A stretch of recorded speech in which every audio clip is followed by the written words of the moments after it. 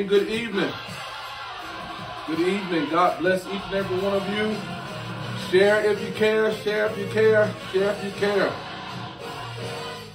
Good evening.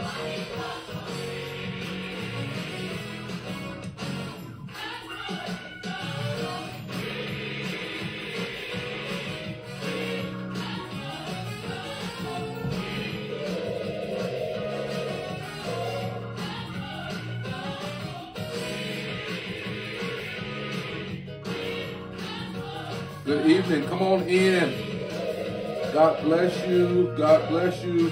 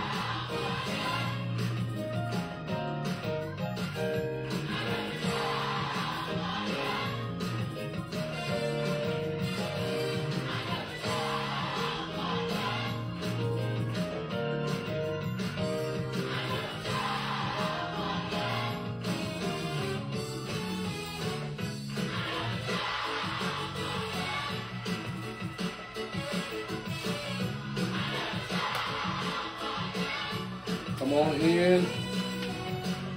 Share if you care. Ten top, throw up on this.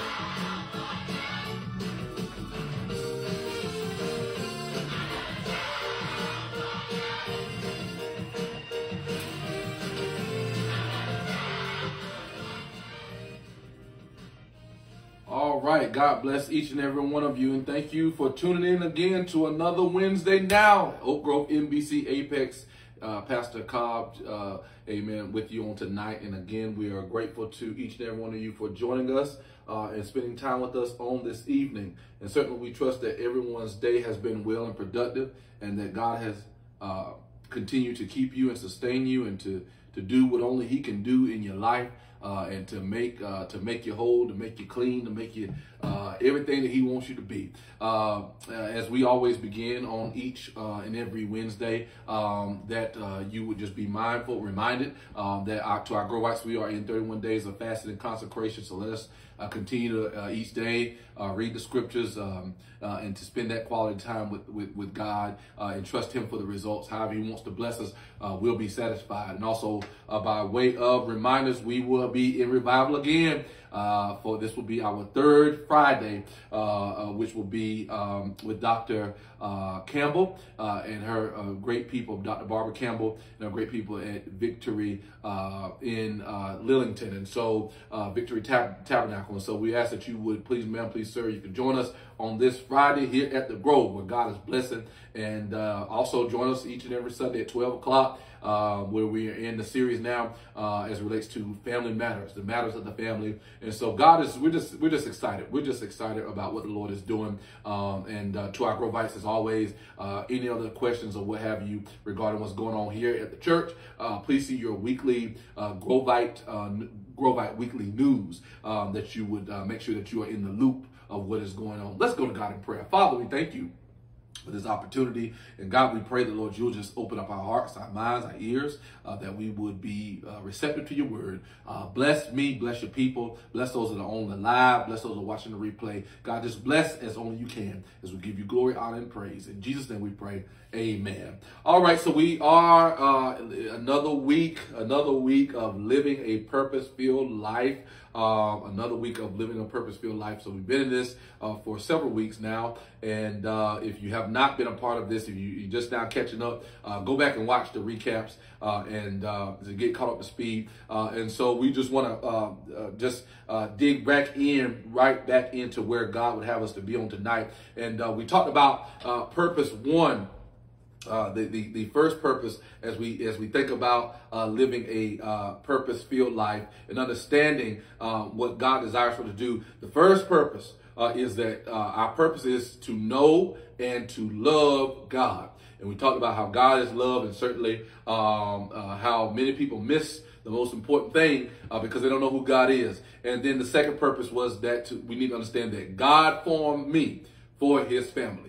He formed me for his family. And so tonight, we're going to continue in that under that second purpose, which is God formed me for his family, and keep on moving. So when we think about, and as we talk about God formed me for his family, we talked about on last week how when God made us, he made the universe for us, and how the earth just sits perfectly on an axis, because if it was 1 degree to the left or to the right, we would either freeze to death or burn up. But God has it perfectly situated. Why? Because he is perfect in all his ways. And so we also talked about how we have a spiritual family. When we become his sons and his daughters, our spiritual family will never, ever, it will never be demolished. Our physical families will, because our loved ones will die. Things happen within our family structure, but with the spiritual family, that will be forever. So when we are born, we automatically become members of not the spiritual family, but of the human race. We become members of the human race. And so when we think about the human race, you don't have a choice. You don't have a choice to be born a human. You are born as a human because you don't have a choice in that. If you are in the human race, you are human. And that we have no control over. You were a member we are members of our physical families because somebody chose to take you home. So when babies are born, they're taken home from the hospital or take you in. Maybe, someone has taken you in, whichever way, someone has to take you home or take you in. But being a part of God's family is not automatic. Let me say, because sometimes I'm a child of God. No, you were made by God. Those that are children of God, obey him. That's a son and a daughter is obedient to their father. And so being a part of God's family is not automatic. It is a choice. And so there are many people that are a part of a physical family, but not a part of God's family. And so everybody is created by God. Everybody is loved by God, but everyone is not necessarily a child of God, because a lot of people choose to opt out of being a child of God. It's not sufficient enough to be born, but you must give God your life. You must come adopted into his family in order to be a child of God. And then you walk thereby his precepts and his concepts, which is the word of God. God never chooses us to be adopted. God never chooses us to be adopted. You must choose to be a part of God's family. And so so what that is to suggest to us, that if we become a part of God's family, it is through adoption. But he does not make us. He does not make us become adopted. And this is why there's a heaven and there's a hell, because those that are adopted, heaven is our home. But those that are not adopted, that's where they'll find their eyes in a fiery hell. So you must choose to become a part of God's family. It's a choice. Giving your life to Jesus is a choice. It is not something that he makes you do. It's not God don't make you do. He's God enough. And you think about that. That choice is such a great choice, because you would think that if God created us, he would make us be a part of his family. But God says, no, I'm God enough and I'm great enough. I'm going to give you a mind so that you can either choose me or you cannot choose me. And if you choose me, you go to heaven. But if you don't choose me, you go to hell. And so as we talk about the fact that we were formed for God's family, or God formed me for his family. What is God's family? Let's start there on tonight. What is God's family? 1 Timothy chapter 3, verse 15 from the New Century Version says this, that family is the church of the living God, the support and the foundation of truth. Let me say it again. That family is the church of the living God, the support and foundation of the truth. So what is God's family? It is the church, not your church. I know we think about, oh, my church. No. The church, as we look at it from the standpoint of a biblical concept, is not about your place of worship. The church is a body of believers. And so when we talk about the church, amen, we're not talking about a building. We're talking about the body of believers. So the family is the church of the living God, and it is the support and the foundation of truth. And those are two things that you want to pay attention to. It says that the church is the support and it is the foundation of truth. It is not an organization. The church is not an organization. Your physical church is a organization. When we talk about the body of believers, it is not an organization. It is, amen, an organism. And so when we understand, and as we talk about the church and understand what it means, the church is not an institution. The church is not a political entity. No. It's not a business. It's not a society. But the church is literally God's family. And I know we think, well, because my denomination, we believe in Jesus only over here. We baptize you this way over here. And a lot of times we go, okay, well, this is, it's about doctrine. We do it like this over here. We say you got to do it. And the reality is a lot of this stuff is just tradition and man. At the end of the day, it's just tradition and man. We get down to the root of it. The church is God's family. The church is not an organization, but it is God's family. We are children of God, which makes us brothers and sisters. And so when we receive him through adoption, we become his sons and his daughters. And then those that have also become sons and daughters are now our brothers and sisters. So we are brothers and sisters in Christ. Now let me go a step further, because Timothy says that the church is the support and the foundation of truth. So what happens when a building does not have support and foundation? It will collapse. Okay, and so this is why sometimes we look at our society, we see collapse marriages, we see collapse weather, collapse health. We see a lot of things that have just collapsed. And so without the support of God's family, it is dangerously hard to make it.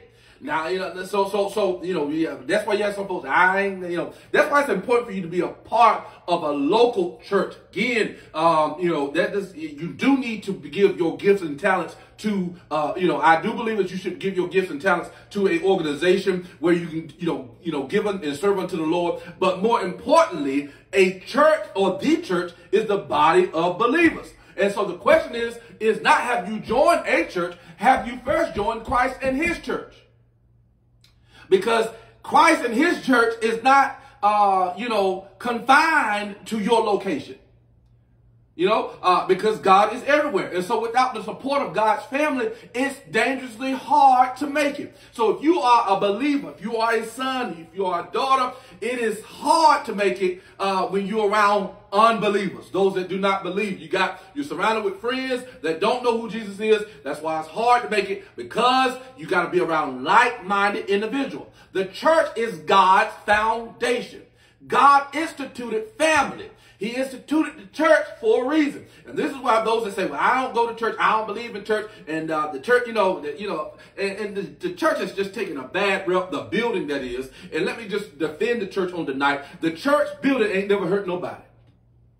Unless the church fell on top of you and that type of thing. And, the building ain't never hurt nobody. It's the folks in the building. So that stigma of the church hurt me. And so I'm not going to go to church. I was listening to an article a few days ago, and I don't really entertain this type of foolishness because people will down or find ways that now church hurt is real. Let me just say that church hurt is real. It's real. It's real. But it's amazing to me how we can get hurt by other things, but we still go back to those things. Your feelings got hurt in the grocery store because that guy was slamming your groceries in the bag, but you still keep going back. You know, you had a bad experience when you went to that mall, but you still keep going back. Yeah. Amazon did not deliver your stuff in 2 days like they said were going to do, but you still keep ordering from them. They treat you sometimes like dirt on that job, but you still keep clocking in. Well, I got to clock in because I got to have a job. Well, they ain't the only job in the world. And it's amazing how we talk so bad about the church. The church. And I am not downplaying church hurt. But it's amazing how so many people have run away from the church when the reality is the church ain't never hurt nobody. It's the folks that's in the church. And we got to be, we that are in the church, and this, and I don't want to go this way too far, but I have found that there are more people, most of the time, or a lot of the times, and quite often, the people that are talking bad about the church are not even a part of the church. They ain't even, they don't even go to church, and you talk bad about church. How is it that, you talk about something that you don't even really know about and you're not even a part of? But let me move on before anyway. So our first purpose in life is to know God and to show love. And then our second purpose is to understand that I have been formed in God's family. I've been formed, or God formed me for his family. And so when we understand that we have to learn and love others. Let me say it again. We have to learn and love others. And so when we learn and love others, how do we do this in God's family? In the church, because the church is the laboratory for love. Again, we're not talking about the building. We're talking about the body of believers. So business does not teach us how to love. No. School does not teach us how to love. You can read books, but books do not teach us how to love. You can read the 5 love languages. It's a good book to read. But the reality is, if you're going to know what love is, the church is the laboratory for love. The believers is a laboratory for love, because God is there. God is not in some schools. God is not in some jobs. He is not in some places of businesses. And so the church is the laboratory for love. So how do I learn how to love people as we think about living a purpose-filled life? And that's by getting around some unlovely people. How do I learn how to love some folks? Is to love some folks that are unloving. Yeah, that's how I learned how to love, is when you're around some unloving people. Who are the unloving people in my life? You got to think about that. Who is unloving in my life? When we think about who is not so loving, so we can think about a few people. But if you can't think about nobody, don't let that person be you. Because sometimes you may be guilty of being the unloving person. But God wants us to love people, to love real people, not ideal people. And that's very important. He wants us to love people where they're at. I don't care where they come from or what you think they should be. He wants us to love real people, not ideal people. Some people pick and choose who they're going to love, how they're going to love them, where they're going to love them. No. God wants us to love real people, to dwell with those people. We have to love those individuals. So to dwell with those, we love that will be in glory, but to dwell below with those, we know that's another story. Let me say it again. To dwell with those we love, that will be in glory. But to dwell with those, or to dwell below with those we know, that's another story. In other words, it's hard to love people down here. It ain't easy. But if you want to know how to love, get around some unloving people. Why do we come, to this earth before we go to glory? Because God could have made us and sent us straight to glory. All right. But why did he allow us to come to this thing called earth first, and then we go to glory?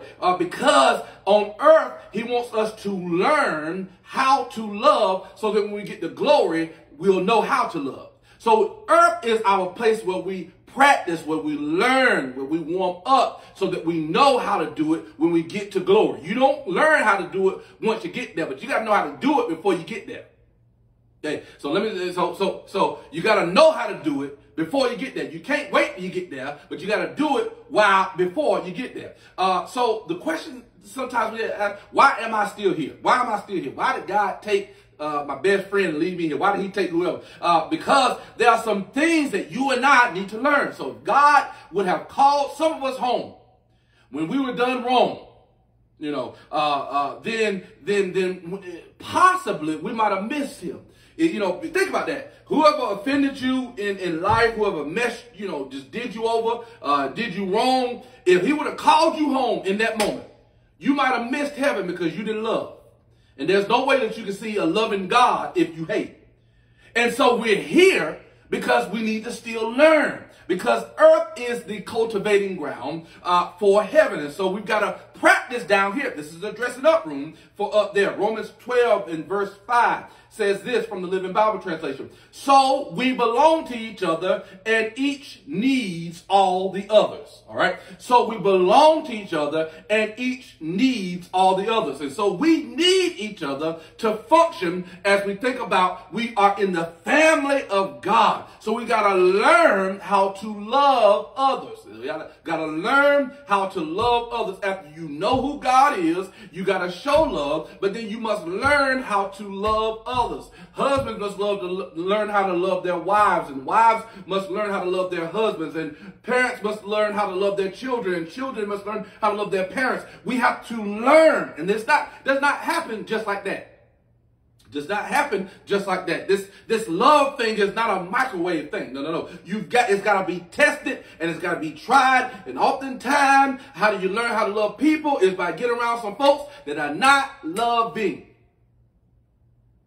And I don't know why I'm still snapping my finger, but so we belong to each other and each needs all the others. All right, let's move on here. So we understand that our first purpose in life is to know God and to show love, and then we've got to understand that we were formed in God's family, and then we understand that our purpose is to love or to learn to love others. Let's move on here. When God wants us to grow up spiritually, all right. God wants us to grow up spiritually, and the model of perfection is Jesus.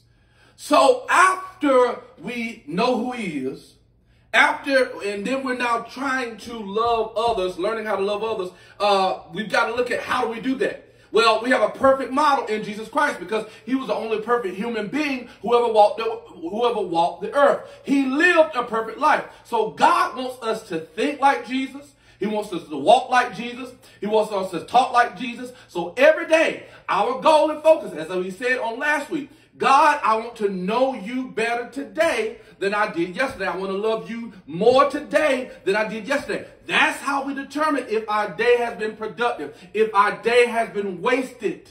If we have not learned more about God or loved God more today than we did yesterday, if we did not figure out how to love God more today than we did yesterday, then you wasted a day. Because our whole goal each and every day is, Lord, how can I know you better today? And how can I love you more? And so when we talk about our purpose is to learn and to love others, this means that you are in the family. And after you are in the family, God wants you to grow up. So it's not enough to just say, I love the Lord, but then are you growing? The Bible tells us to grow in grace. God wants us to grow up. Some people don't ever grow up, and here's the reason why. Because they don't never get in the family of God. If you're not in God's family, you can't grow up. You may think you are. Well, I'm older than I used to be. That don't mean a thing. In order for us to grow up, we got to be in the family of God. Sometimes our expectations of people are too high because when you do not know who Jesus is, you will never come into true maturity. And that's why with some older people, or some adults, shall I say, you constantly have to remind them, don't do this. This is how you talk to folks. This is how you do. And the reality is that's a sign of there's a lack somewhere. Because unless there is a disability or something of that nature, no one should have to tell you how to do. That's what God, that's what he does. But, but when you're having to remind adults how to treat adults, that's a lack of maturity. And so you'll never come into true maturity if you're not in the family.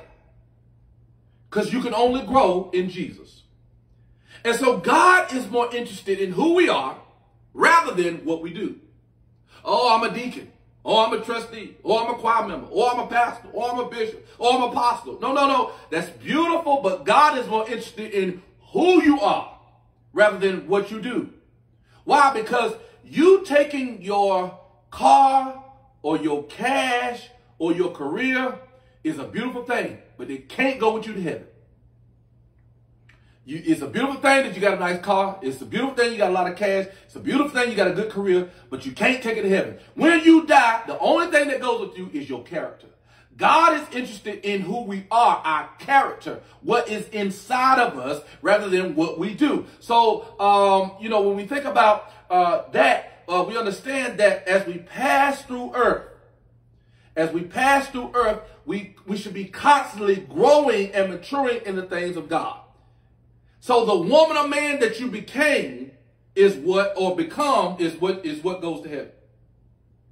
So we pass through this thing called earth so that we can grow up in Jesus, because our character goes with us, not our career, not our cash, not our car.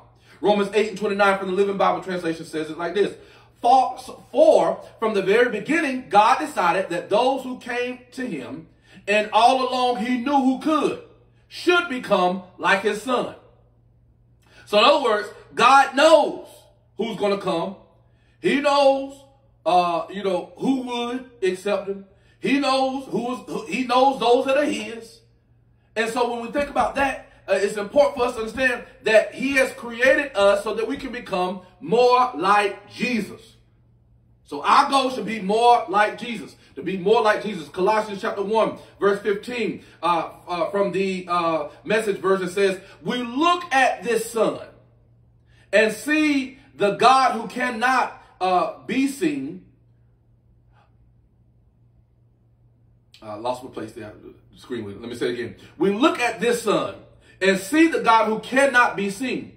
We look at this son and see God's original purpose in everything created. So when we look at God's creation, we see him.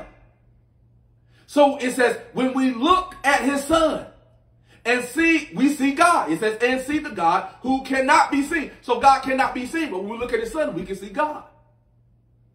And our goal is to be more like Jesus. So if we dissect the scripture, it says, we look at his son and see the God who cannot be seen. So when I look at Jesus, I see God who I cannot see. So if I'm becoming more like Jesus, then I'm becoming more like God.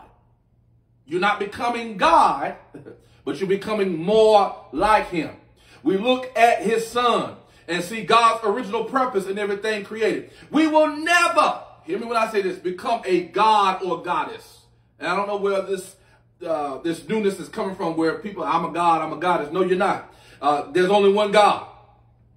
Because the fact of the matter is, if we were God and goddesses, then the fact of the matter would be that we could solve our own problems. If you're so much of a god or a goddess, why have you not figured out, how to accomplish the goals and dreams that you have? The fact of the matter is, we're not gods and we're not goddesses. There's only one. And this is where the first lie was told. Because we go back and look at the creation story. Satan told Eve that if you eat this fruit, you'll become as God. And that was the greatest deception. It was the first lie. Now hear me when I say this.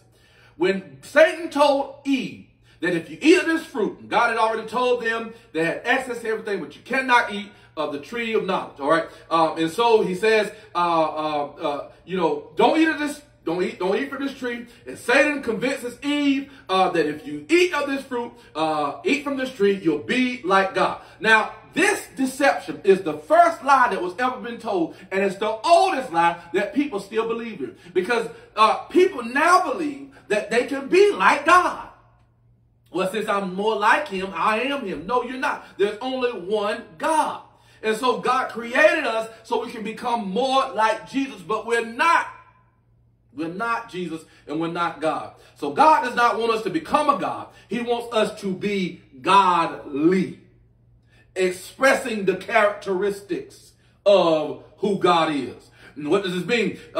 We should tell the truth like God. We should love like God. We should be faithful like God. We should be patient and forgiving like God.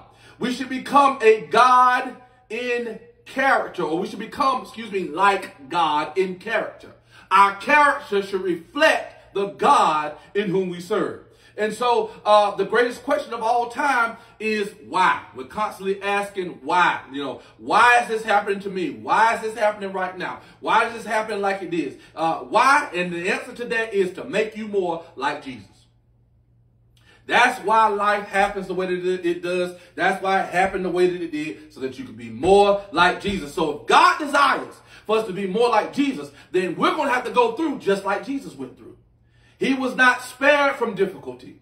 He was lonely. He was neglected. He was rejected. He was disappointed. The Bible says he came to his own and it didn't even receive him. And the scripture tells us that a prophet is without honor in his own hometown. So oftentimes it's your own folks that'll reject you. And so if Jesus went through that and we're striving to be more like him, and that's what God wants us to be, you're going to be rejected. You're going to be neglected. You're going to be tempted. You're going to be discouraged.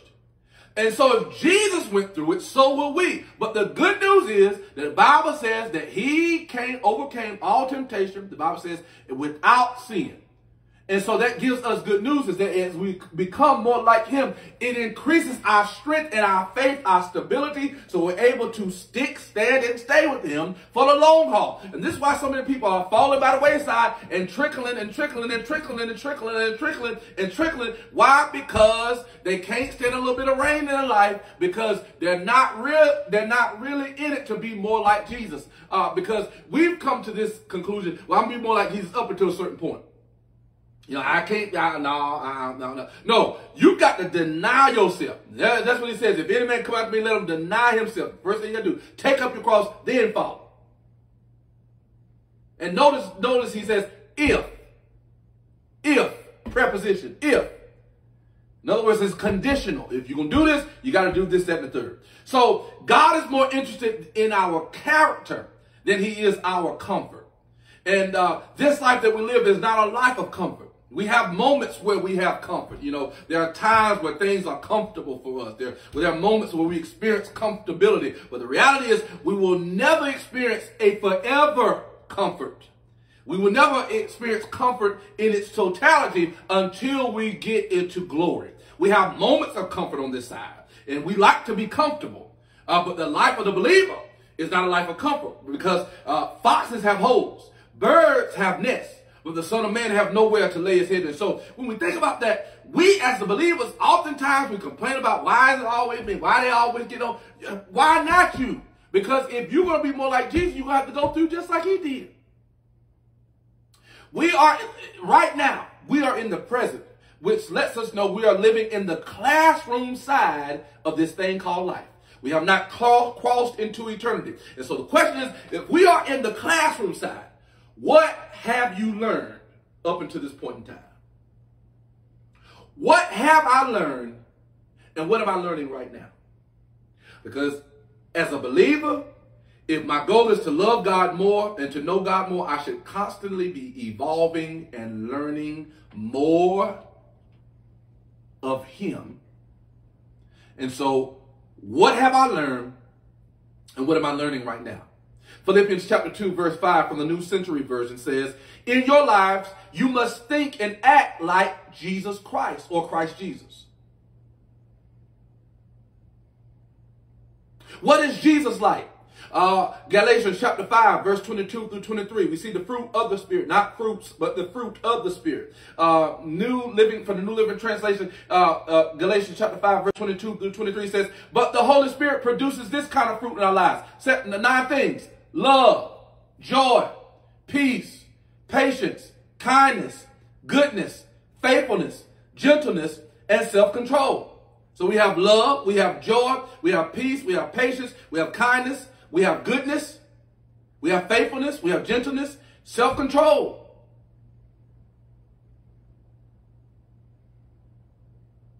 And I'm missing one, because it should be 9. Wait a minute, Carl. Let me pick this back up from the King James Version. All right, let me read that from the King James Version, because it should be 9. So we have love, we have joy, we have peace, we have long suffering, we have gentleness, we have goodness, and then we have faith, We have meekness, and then we have temperance. All right, so those because I was about to say, wait a minute now, I can't count. So those are so when we look at the fruit of the Spirit, there are 9 things that it produces. 9 things that the fruit of the Spirit produces. And so the question is that the question that we must ask ourselves, the question that we must ask ourselves as believers in Christ Jesus, if we're going to be what he calls us to be and do what he causes us to do. Do I possess the fruit of the Spirit? Am I a fruit bearer? Am I a fruit bearer? Do I bear fruit?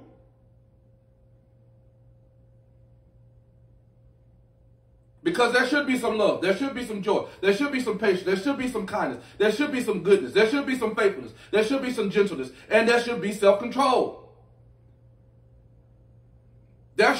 These qualities should be there. There are 9. There are 9 qualities that should be as a believer. And if you look at the New Living Translation, what it does is it combines that last one into 2 into 1. But from the King James Version, we can see very clearly that there are 9. And so when we look at those, the fruit of the Spirit, these are the attributes, the characteristics of Christ. So we should love, if the fruit of Spirit, if the fruit of Spirit is love, then we should love what? Like Jesus. If the fruit of Spirit is joy, we should have joy like Jesus. If the fruit of Spirit is peace, we should have peace like, all these things should be like Jesus.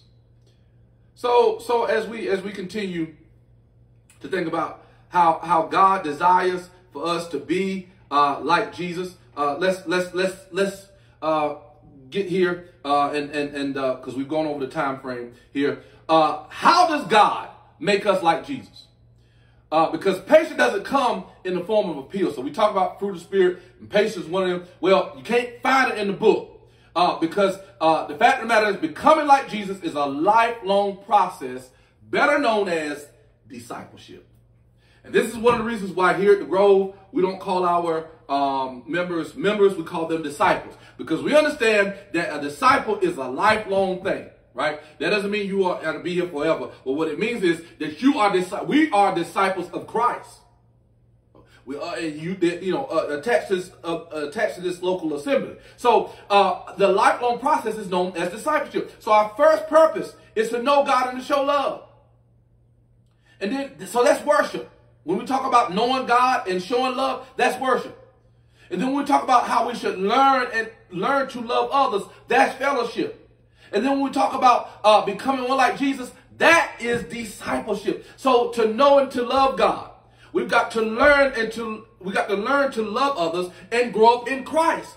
So God often places us in positions and situations where so that we can possess those things that he desires for us to have. So if he's teaching me love, he's going to place me around some folks that are not loving so that I can learn how to love.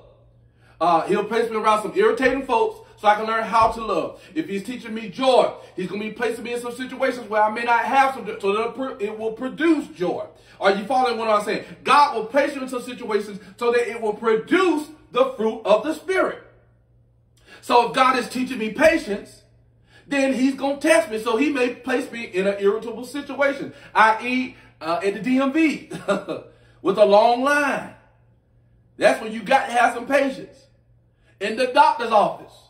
That's when you got to have some patience. Have you ever been in a hurry and God won't? Stuck in traffic, you got to have some patience. So God, in order for us to obtain these things, he'll place us in opposite situations. So God makes character in our life. That's why we have oftentimes problems. Because God is wanting to do something in us, and so he'll place us in opposite situations to produce what he wants in our lives. So life is not about us. We understand that the life that we live is not about us. It's all about Jesus. As we look at 2 Corinthians, as we hurry and hasten to a close, 2 Corinthians chapter 3, verse 18, it says from the New Living Translation, and the Lord, who is the Spirit, makes us more and more like him as we are changed into his glorious image. In other words, it does not happen overnight. It is, when we talk about discipleship, it is a lifelong process. We are on the potter's wheel. And he's shaping us. He's molding us into what he wants us to be. You can't get off the wheel because it's uncomfortable. Stay on the wheel so that he can make you and give you what he wants us to have. And so as we end this session of our Wednesday Now, the question that we got to ask ourselves is as we think about living a purpose-filled life, what do I need to do in my life? What do I need to do in my life to make sure that it's purpose-filled? I don't want to just live life and live life any kind of way. I want to live a purpose-filled life. I want my life to be filled and full of purpose. In order for me to have a purpose-filled life, Christ has got to be the center of my attention. He's got to be my center focus. So as always, throw those prayer requests in the chat thread. We're praying for you. We pray that something's been said and done, or said rather, to encourage you on tonight as we talk about living a purpose-filled life. With the help of the Lord, we will get to where God wants us to be. But this discipleship is a lifelong process. So as you're putting those comments or those prayer requests in the thread,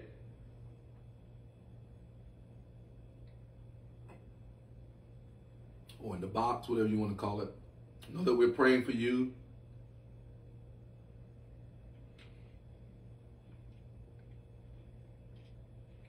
Amen. So as we go to God in prayer, Lord, we thank you for time well spent.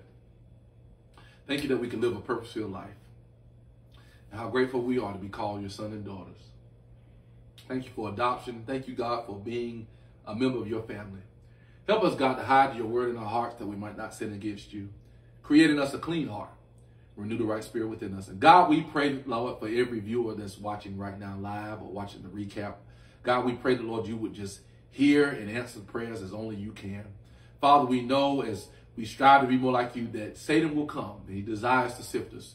But Lord, we know that as we continue to stay connected to you, that God, that you'll give us what we need. And God, we ask the Lord that you give us patience, give us love, give us joy, give us the fruit of the Spirit, that God, that we will be those living epistles, read of men, God, that somebody will see you in us, that they'll come crying, what must I do to be saved? And Lord, we ask you to bless those that are going through tough times, those that are going through grief and bereavement. We know that you're the God of all comfort. You sit high, you look low. And God, we know that you are the solution. You are the antidote for everything that we need.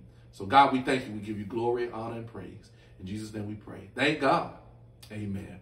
Well, God bless you. We thank God for another Wednesday Now.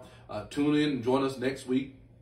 Know that we love you with the love of God, and know that we're praying for you. And I don't know about you all, but as we are in this month of August, the 8th month, which is a significant month because it's new beginnings, I am just expecting God for great things. And I hope that you are doing the same, expecting God for great things. But if you're expecting God to do great things, then you got to position yourself to receive that which you believe God is going to do for you. So till this time next week, God bless you. God keep you. May heaven smile upon you. Have a good night.